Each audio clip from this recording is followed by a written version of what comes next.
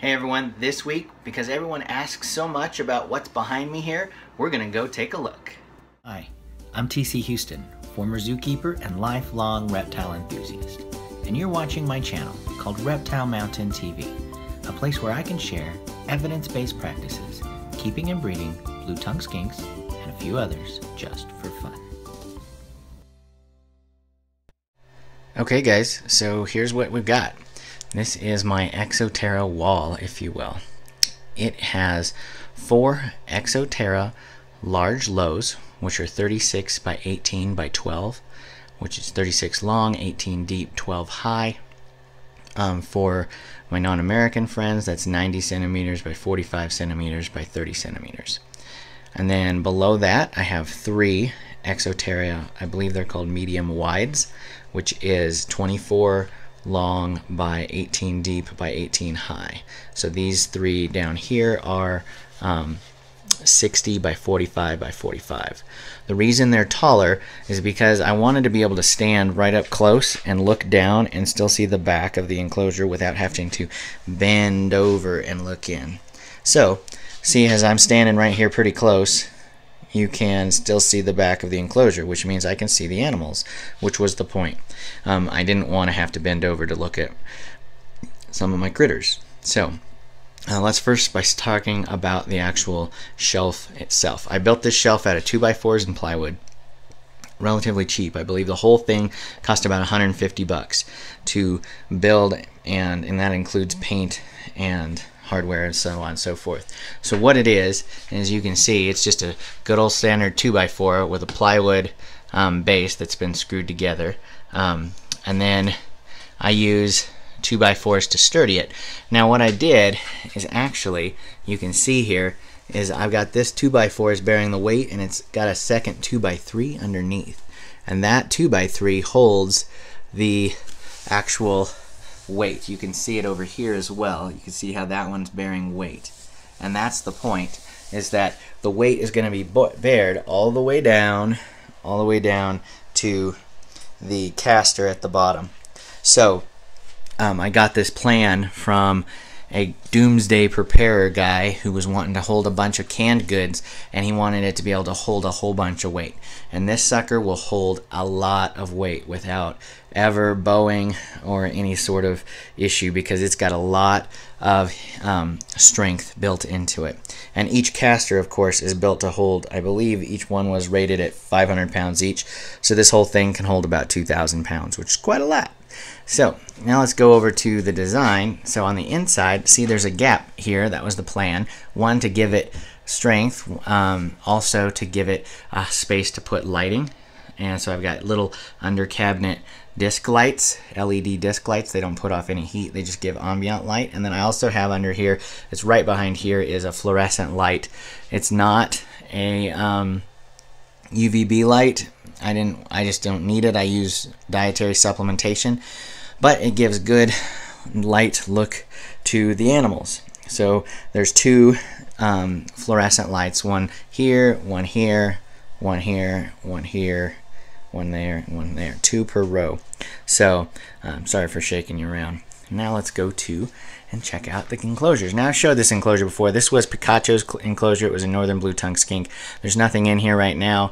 I moved Picacho to a rack, and I'm going to be converting this into a tannin bar enclosure. There's a lot of work to do on the inside, obviously. Tannies are a little different. And then we'll move over here, and you can see my T-positive caramel blue-tongued skink, a little gorgeous creature. A very pretty little skink, aren't you? Yeah. So that's Zion, and she, I don't know yet what the sex is. It's going to turn 1 year old on August 17th, so about a year old, or not August, April 17th, literally this month. Then we'll pan down and we'll see a little hypo sunset. The light is shining off that spot. That's not exactly the only spot that's warm. Actually, that whole rock heats up to a wonderful temperature. And this little guy's got food all in his mouth. He had a good yummy dinner, and he is a fat kid, so he actually has to go on a diet. He's been on a diet, but he still has to eat a little bit. But he is not getting what he used to, because he has a good appetite. This is a little hypo sunset, second generation hypo sunset to hypo sunset, and this is what came out of it from Ray Gurgi. He's an awesome little dude. He is a male. I've seen sperm plugs and hemipenes from this one. Let's pan over here and we can see Paducles. Look at that red Irian blue tongue skink. Let's go inside and see if we can see Paducle's little face. He's kind of, she is hiding around the corner here. Hey, Paducles. Peekaboo. And he's hiding there pretty good. See if we can't get... Can you see him? There he is. Or she. I think it actually might be a female. Although there's a long tail, so I'm not really sure. But either way, this is a pretty cool little skink. Love the colors on this one. Hoping that my other one pairs up nicely and I can maybe start doing a little bit of red line breeding. I don't know if it's a genetic heritable trait or not, but I'm going to give it a go. And then pan down here. You've seen this snake before if you've watched the Tarahumara Spotlight. This is Martha. She is a, I believe, 15 or 16-year-old. She's like, hey, what's up? Tarahumara mountain king snake. So coming from the Tarahumara mountain region in Mexico, the Sierra Madre region, also known as the Chihuahua mountain region. And so, yes, she is on pea gravel. This snake and a few other snakes are probably the only few that could really go on pea gravel successfully without an issue. I wanted to make a naturalistic display, and I believe I achieved it. I'm pretty proud of this cage, actually. But she does not risk ingesting any of that pea gravel with the way I feed her and the way she operates, and so the way she lives. So she's just fine. Yeah, good girl.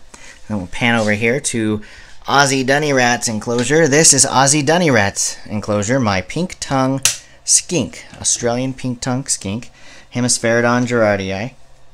And the little guy is right in there. Say hi. Hey, buddy. He's very shy. He's still new to the enclosure, new to the entire environment. It's a very different setup than what he was in before, from what I saw in pictures. And so he's just getting a little bit adjusted. He's got some food down there. He hasn't eaten yet for today, but that's no big deal. He's eaten quite a bit lately, so I'm not worried about him. But this is Aussie Dunny Rat's enclosure.